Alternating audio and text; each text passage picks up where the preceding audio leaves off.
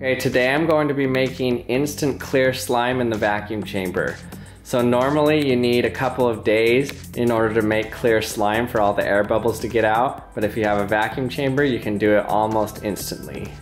Okay, so this slime is extremely easy to make. All it is clear Elmer's glue, baking soda, and contact multi-purpose solution. So this may seem like a weird combination, but here's what's happening.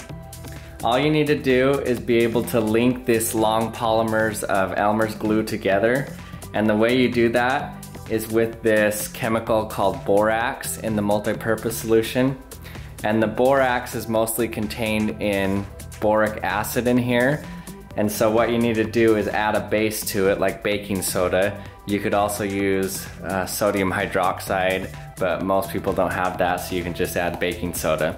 The baking soda will essentially release the borate ion from there, and the borate ion will connect the polymers of glue together and turn it into slime. So to make this, I just mixed a half a teaspoon of baking soda with water and then poured 5 ounces of this glue in a bowl. And then you just add the multi-purpose solution until it gets the consistency that you want.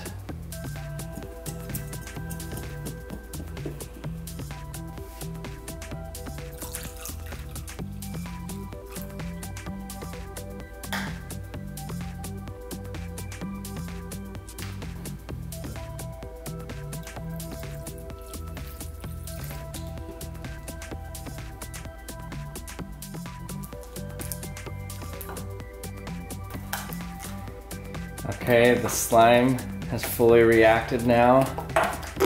Getting really thick. You can see that it's not clear at all. That's because of all the little tiny air bubbles in it. So normally you'd have to let this sit for around 2 days, but I have a better solution to that. Putting it in the vacuum chamber and sucking out all the air bubbles.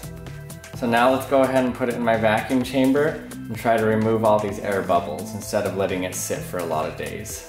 Making instant clear slime in a vacuum chamber. 3, 2, 1.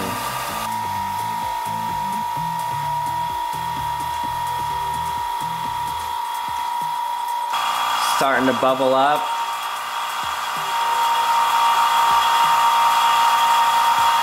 We're at 0.2 atmospheres. Bubbling up. We're at 0.1 atmospheres.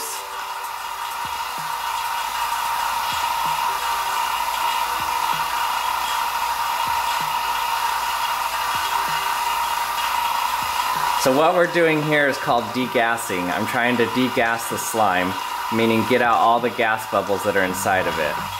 And the way we do that is reduce the pressure, and so the gas expands, and then hopefully the bubble pops and it lets go of that air that was inside of it.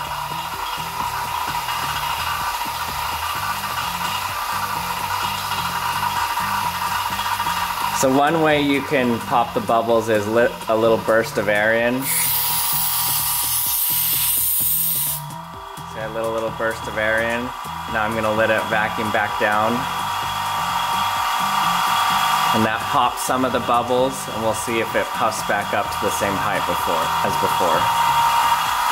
So this is actually what vacuum chambers are used for, is for degassing things. Usually you'll degas resins in these where you don't want them to have air bubbles. Like when you make carbon composites, you mix carbon fibers with epoxy resins, and you don't want any air bubbles because it weakens it. So you use vacuum chambers to vacuum out all the air bubbles inside of it. So besides making cool YouTube videos, that's what you use vacuum chambers for. So while we're waiting for this to expand, let's learn a little bit about what slime is. So slime has become really popular on YouTube these days. Slime is actually just really any non-Newtonian fluid you can call a slime. So anything that changes its viscosity based on how hard you press on it, that makes it a non-Newtonian fluid.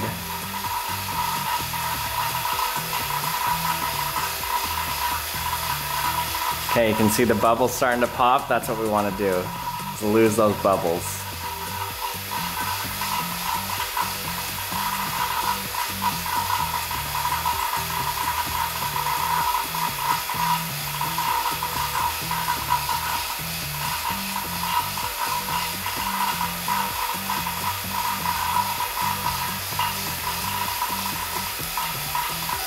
So I'm gonna let this go for a while, 10 or 15 minutes. Let's see how it looks.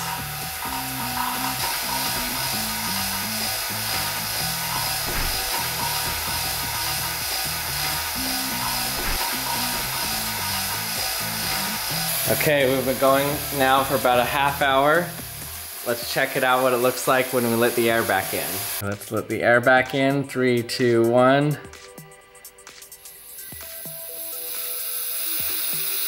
So it looks like it was still bubbly, but once we let this air back in, it's going to become very clear.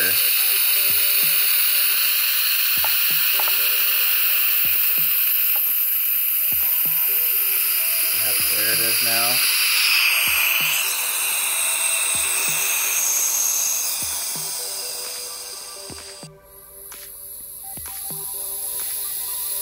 It looks like it was still bubbly, but once we let this air back in, it's going to become very clear.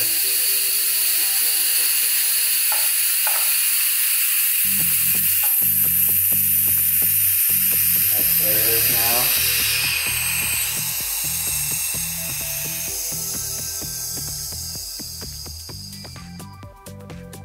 now. Okay, you can see it has now become crystal clear. Look at that. Look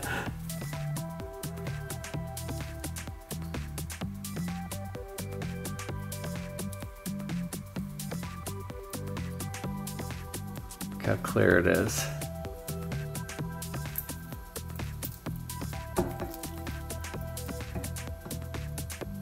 So perfectly clear. It's awesome. So even though it looked like there were air bubbles left in it, they were actually very low air pressure. And so now, once we let the air back in, it's crystal clear.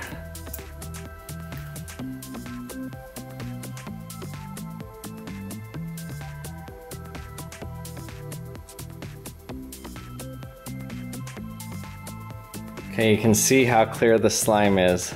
Look at it on the side here. You can see my hand right through it. Hey, thanks for watching another episode of the Action Lab. Remember to subscribe if you haven't yet and hit that bell to be notified when the newest video comes out, and we'll see you next time.